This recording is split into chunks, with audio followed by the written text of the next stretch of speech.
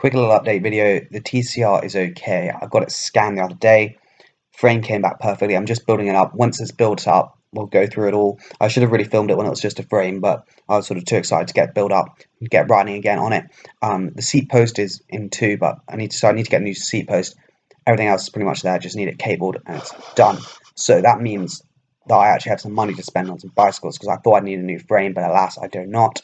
So I'm thinking about getting some new wheels because my giant wheels are a mess. Again, I'll do another video on the giant wheels because I previously said they were good.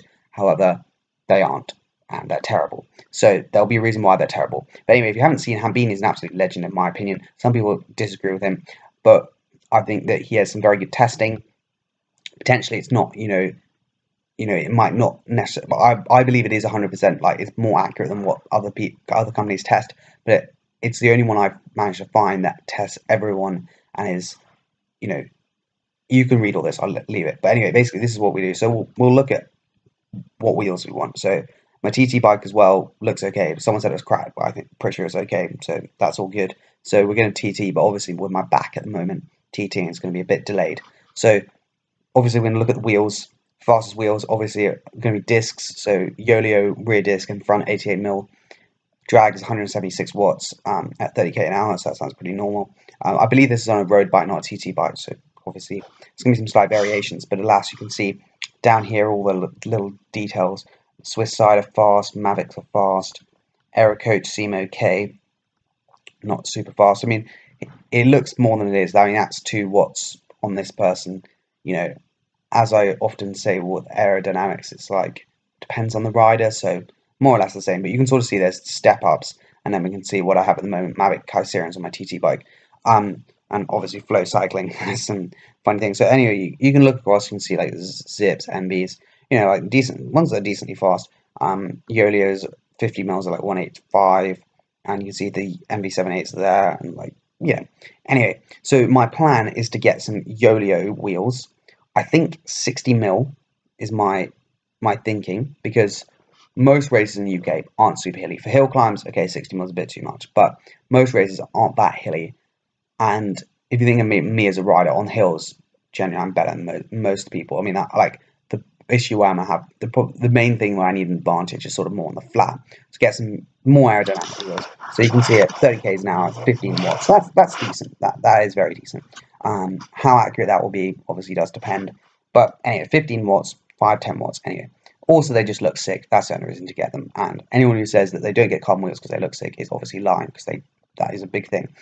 So anyway, I'm thinking of getting some 60mm Yoleos, so for my road bike, and then my giant wheels I'm going to sell, hopefully, for like 50 quid, because they're literally worth nothing. The brake pad is ruined. So yeah, going to try and sell them for like 50 quid or something, and just get some training wheels for my road bike. My TT bike already has training wheels, so that's all good. And then my plan is therefore, if we look at 50 k's an hour, so you can see obviously this is more like, a road bike, obviously 558 watts. So I was thinking, get a Yoleo rear disc. Looked at the Yoleo rear disc, so you can see here, Yoleo rear disc, $1,000, maybe £800. But after you've spec'd it to what you want, it probably will be an import duty. It's gonna be £1,000. And like, if you think about it, a rear disc is the stupidest decision you should ever buy. You're only gonna ride it in races. How many TTs am I gonna do next year? Like 7. I'm not spending £1,000 like 7 TTs a year. Like, that's just not worth it. So you look at the next fastest thing. We've got a Planet X rear disc. So this is the Planet X rear disc. My friend has one of these. It's actually a cover, but it still seems to be fast. So it's a carbon fiber disc skinned rear wheel. Supposed to be decently fast, 450 quid. So that would be like, something I could buy, but I'm not going to buy at the moment because I'm not sure how comfortable I'm going to be in a TT position this year, because obviously I've been starting riding my road bike, so I've done like 20 minutes, half an hour on it. And on my old road bike, my TCR is still not built up, but like my old alloy road bike that I had before the TCR I've kept. And so I was riding on that, and it's just a bit uncomfortable for like half an hour, like my back and neck start to hurt. So obviously, like, in a couple of months it'll be fine, but I'm just thinking a TT bike, I might not be able to ride. And also, like, next year I want to do a bit more road racing, which I'll talk about in the future. So if I think of getting some Yoleo wheels, I'd get some probably, well, so you can see here there's like 58, which I probably would get.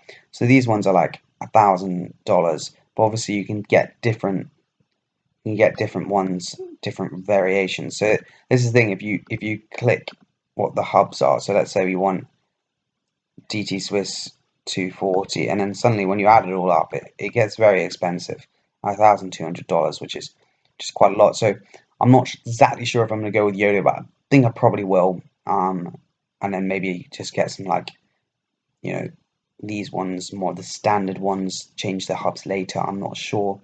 Because $720. Well, I'll have a little look. Is £580. So yeah, I do have enough money. YouTube's sorting me out recently. I also might just contact Yoda and be like, boys, please, can I have some free wheels? But we'll see. But anyway, this website is very useful. 10 out of 10 would recommend. And also, hopefully, I'll see some gains on the TT bike, because at 50 k's an hour, I'm going to be saving like 60 watts if I get, well, not exactly, but it's going to be some good wattage saving on my TT bike, hopefully, which will explain why, for some reason, I do like the 70 more watts than people and go slower, which is incredibly annoying. But yeah, so anyway, what are your thoughts about wheels? Which ones would you go for? Are the Oleos the best? If anyone has an experience with any other Chinese manufacturers, let me know, because China makes some good stuff, and I'm up for get some carbon wheels. Videos hopefully will be more frequent soon. I don't really know why I didn't make any videos for the last couple of weeks. Just been a bit like meh. Got lots of life stuff to sort out before I go back to university. And obviously I've got a fair few hospital appointments, etc., etc. But anyway, cheers for watching. Hope you did enjoy, and I'll see you in the next video.